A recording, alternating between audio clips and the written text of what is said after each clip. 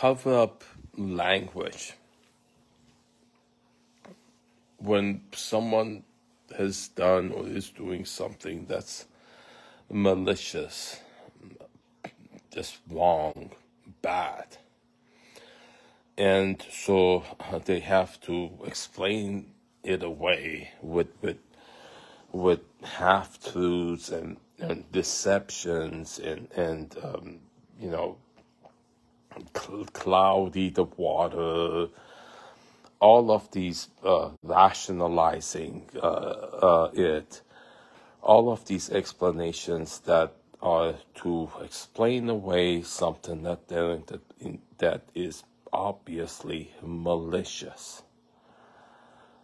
And the fact that in the case of the police station, the fact that they're trained to talk this way, they are trained to cover up their corruption. The police are trained. When you're showing them police corruption, their automatic reaction is to cover it up.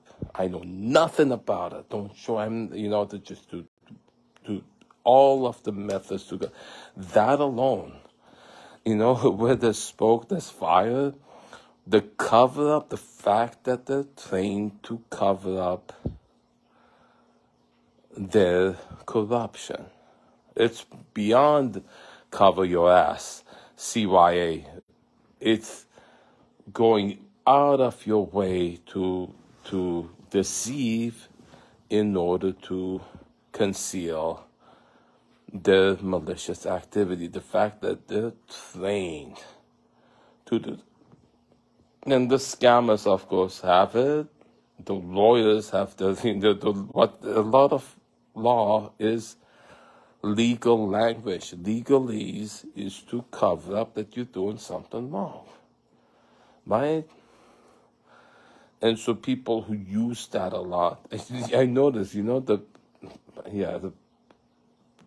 family that was involved in so much legal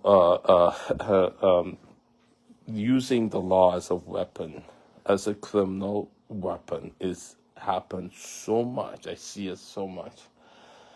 And then a healer using it. A healer using all of this, and I didn't say that. I never told, I didn't do this, I didn't do that. When obviously that's what you did, completely denying things and then using a method, concealing a bad verbal scolding, but saying that it's not revealing why that you saying or you reading motivation. You're assuming the motivation of it was to kick you out. What could be the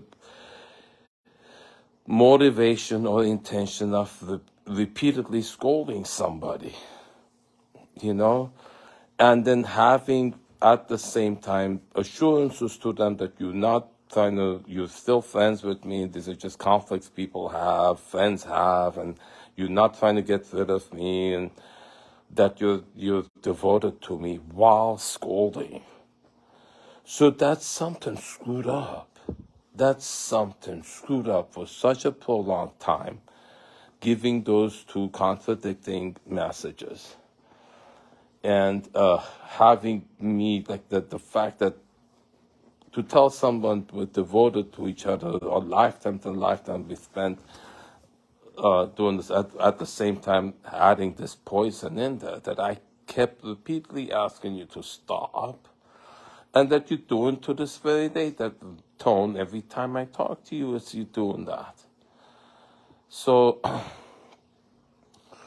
and then so the other stuff that happened, it started happening after you started that method. You were involved in it. All of that makes, and the connection in that between you and that other stuff, there's more to be revealed there. The communication that happened, between you and the scammer and between the scammer and the cops. You know, that's what I want to know, the extent of the involvement, the working, the triangulation, the methods. That's what I would really want revealed.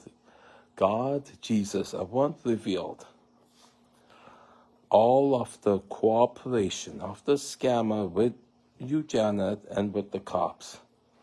All of the communication that you had together. What was said, what was the intention of it, what was the motive of it.